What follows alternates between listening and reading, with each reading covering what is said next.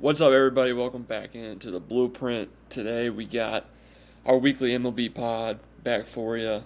Just doing some quick MLB news this week. With the playoffs around the corner, we got 10 or so games left for, every team. Like three series, I think, left. And so, obviously, there's going to be a lot of playoff implications here, a lot of teams that have clinched or are about to clinch divisions, playoff spots, all stuff like that. So, let's dive into it. I think there's only been two teams that have clinched a playoff spot so far. Obviously, going to be many more to come here in the next few days and over the next week. As like I said, there's only this weekend. The next weekend's the last weekend, so we got 9 or 10 games left for basically every team. So. But today we got the Yankees. I want to talk about them mainly, and then also the National League. The Brewers ended up clinching the NL Central, I'll talk about that as well because, as a Cub fan, it kind of frustrates me.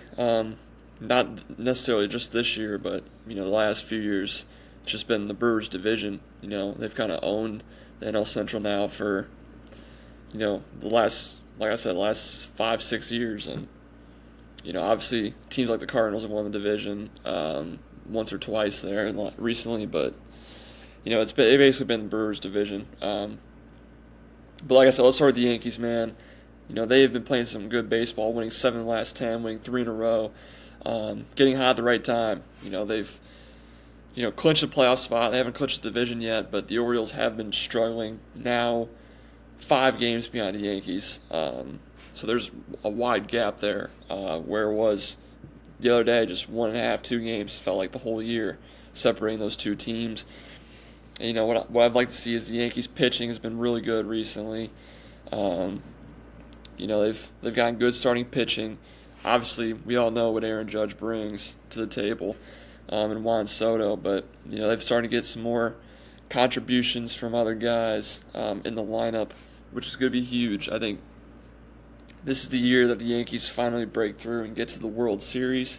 And mainly it's because of, like what I said, I think the starting pitching is, deeper than what it has been, the past few years where it's been kind of top-heavy with just Garrett Cole and then kind of go from there. Obviously, Garrett Cole hasn't had that great of a season.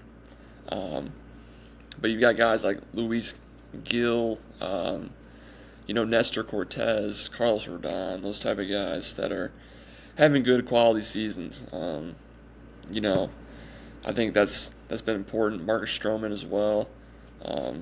All guys with ERAs right under 4 or right above 4, but those are still solid. I think all these guys are pretty solid pitchers, and I think with the offense that they got. And to be honest with you, I don't really view many teams outside maybe like the Royals or the Tigers, who are both playing good baseball now. And the Tigers are really, really hot right now as well, trying to push for a wild card spot. Most of these teams don't have dominant starting pitching in the American League. Most of these teams are kind of led by the offense. And with that said, I think, the Yankees' offensive firepower is just, with Juan Soto now, in addition to Aaron Judge, is just a whole different level. And you still got the veterans like Stanton, Verdugo, Rizzo. You got Volpe starting to, hit well here down the stretch. Gleyber Torres. You just got a bunch of older guys, and obviously Volpe's not old, but guys that have been in the postseason before. Guys who've had great careers like Stanton and Rizzo. And so, I think with the depth that they now have, I think it's, those type of guys are going to have to be big because we're going to get from guys like Judge and Soto. But if other guys step up, the lineup's just going to be very scary for opposing pitchers to deal with come the postseason. And so I do think the Yankees, they haven't won the World Series or been in the World Series in quite some time. And, they've had a lot of success getting to the postseason, winning divisions. Obviously last year, struggled with injuries and, just as a team didn't quite have the season they were wanting. Obviously when they missed the playoffs, it's a big story because they are the Yankees. But I think Aaron Judge hasn't had that. He's had good moments for sure in the playoffs, but he hasn't had the, obviously carried the team to the World Series. And now with, like I said, the additions to the pitching staff, the depth there in terms of, quality and rotation, and then, with Juan Soto, another superstar with you in the lineup, I think Aaron Judge is finally going to break through and get to the World Series, have a big playoff run. I think it's his moment. Whether they win or not, I'm not going to make my prediction until the playoffs are here. But I think in the American League they are by far the team to beat. I think teams like the Guardians, the Orioles, the Astros, the Royals I think one of those teams is going to get hot. It's whoever gets hot at the right time. I think the Yankees are playing good baseball, and I think they are the most talented team. But there are going to be challengers for sure. I think a team like the Royals have good pitching. They obviously have the superstar in Bobby Witt. But I'm still not super high on the Guardians or the Astros, and obviously the Orioles are kind of a younger team that has a lot of injuries to the starting rotation. That they are Corbin Burns heavy reliant. So with that said, I think the Yankees are definitely the team to beat. Moving forward. In the National League, like I said, the Brewers winning the division. The two teams, the Yankees and Brewers, have clinched. The Brewers are just a good organization. They lost Corbin Burns to the Orioles. They lost their second best pitcher, Brandon Woodruff, for the year in injury. Their best reliever has been up and down with injury this year. Missed some time early in the year. Christian Yelich, one of their better offensive players and hitters, has missed time, and I think is missing the year now, the rest of the season. And they just continue to find ways to win. I mean, whether it's, small ball or getting, guys to overachieve tremendously, they just find ways to always have, good teams. And, ever since 2018, so the Cubs had their run, this is what I'm going to talk about now. The Cubs had their run from 2015 to 2017 of getting to the NLCS, so the Final Four, essentially, in baseball. Obviously winning the World Series in 2016. And then in 2018, the Brewers came about, and, them and the Cubs were back and forth kind of the whole year, or late in the year, and the Brewers ended up beating them to win the division by a game, and then the Cubs obviously lost in the wild card. And since then, the Brewers have kind of owned this division. The 2020 season, the COVID year, the shortened season, the Cubs did win the division, but I don't make much of that. Other than that season, the Brewers have basically won the division every single year with, I think, just one to the Cardinals. I forget what year it was, but either way, the Brewers have just been a better team, better organization, better ran than the Cubs, getting guys to overachieve.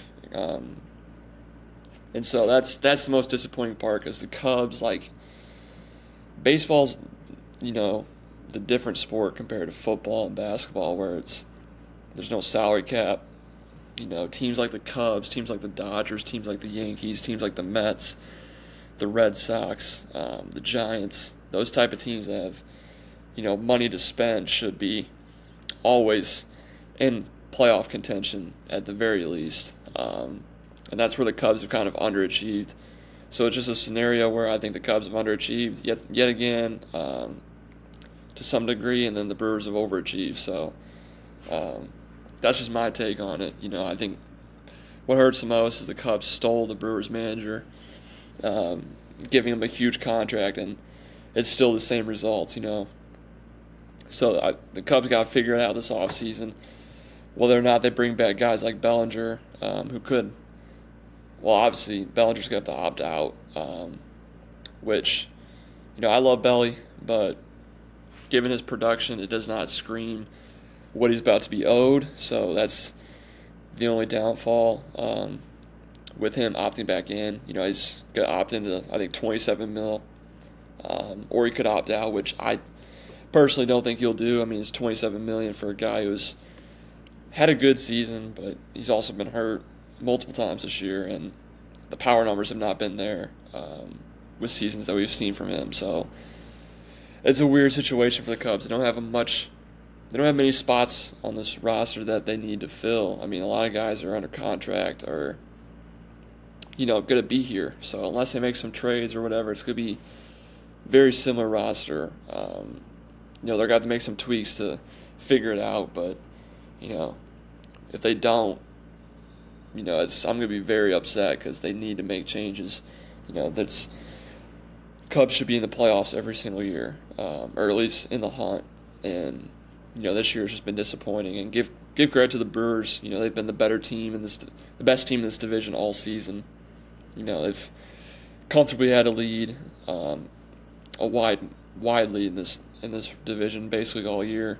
And so with that said, they deserve a lot of credit. But it's time for a team like the Cubs to take it back, because it's, like I said, it's no salary cap. There's no real excuse. I mean, when you have the brand and the team and the organization the Cubs have to spend money and everything like that, it's time to stop missing the playoffs entirely, and start having that success that you've had back in 2015, 16, 17, 18. So yeah, with that said, man, appreciate y'all for tuning in.